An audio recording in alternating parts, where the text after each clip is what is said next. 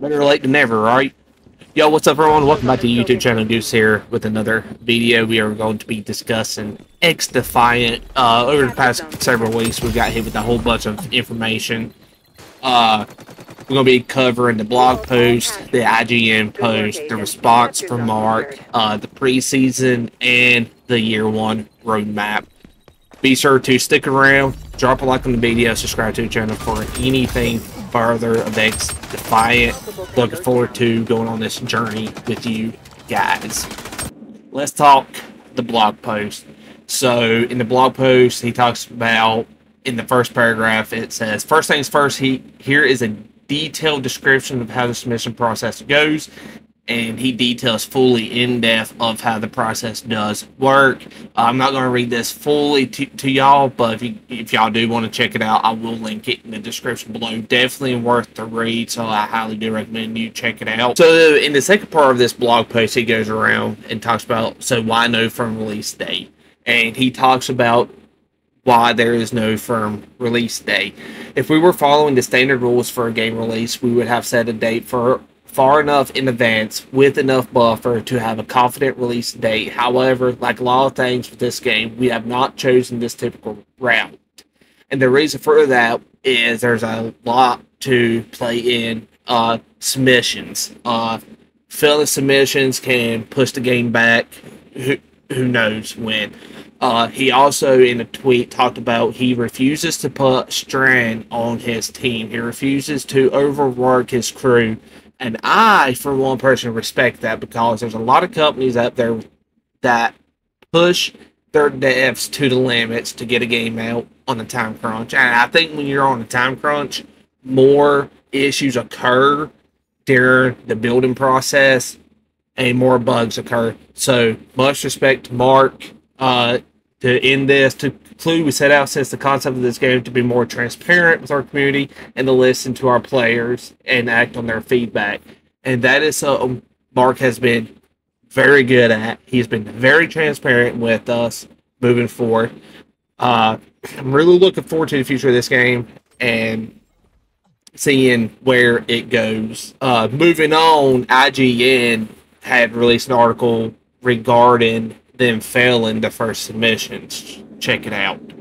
So IGN released an article talking about how X Defiant failed to pass certification for first-party platforms and its release date has been pushed back. That's no surpriser that IGN is posting articles about this, because they are a gaming media company, so they cover all things video games and whatnot. What really threw everyone for a surprise was Mark Rubin himself responded to the tweet saying how this is very misleading, as failing the first sub is normal, pretty much expected by any game. So our, quote, later this summer window hasn't moved based on not passing the first sub. That window was based on having to go through a second sub. Just trying to be honest as I can. And then he proceeds to follow up that tweet with, look, there is a lot about game development that is a mystery to anyone who hasn't shipped a game. There is nothing wrong with that. I don't want to be negative about that. I just want to try and educate where I can and hope that transparency and honesty makes a better community.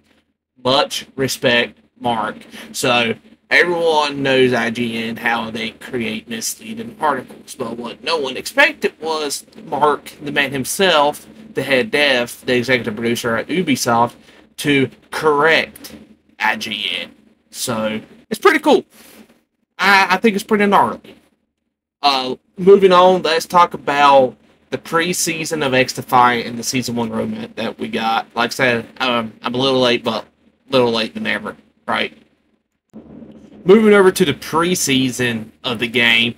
So when the game drops and it's officially out, it's going to drop with 14 maps, 10 arena maps, 4 progression maps, 5 factions, 5 modes, 24 webs with over 44 attachments.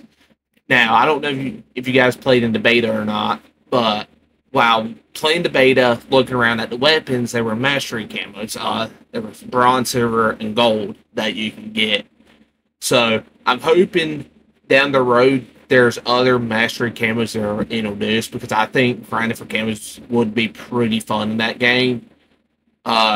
Preseason's pretty basic. I mean, it looks pretty freaking cool. I mean, 14 maps on the start, so that's pretty sick.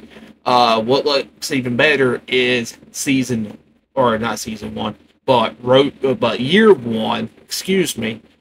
Got so many different things coming along with that. So let's take a look at that real quick. So the year one roadmap looks pretty freaking sick. So you got the 4 seasons, and in each season you're gonna have 3 new weapon drops, 3 new maps, a 9 interior battle pass, future modes to come. You're gonna have ranked mode, private matches, caster cams, new arena progression modes. And there's a lot to come within the year one, and it's gonna look fantastic. I think X Defiant is gonna be a very wonderful, fantastic FPS that's gonna be executed very well. I think Mark and his team has made a comment. I don't know how to describe it. It's as if Ubisoft decided to make Call of Duty, I guess. There's going to be so many old Call of Duty features that don't exist in Call of Duty games no more that's going to exist in this game. So, as an OG Call of Duty player, I'm really looking forward to playing X Defiant, creating content on X Defiant. I think, as a content creator standpoint, I think creating content on X Defiant is going to be very, very fun. I appreciate you guys watching this video. Hope you guys enjoyed it. If you learned something new or enjoyed the content, be sure to drop a like on the video, subscribe to the channel for more. I will be covering all things X Defiant here. Gameplays, news, leaks, you name it. If it's X Defiant related, you can find it here. Much love, everybody.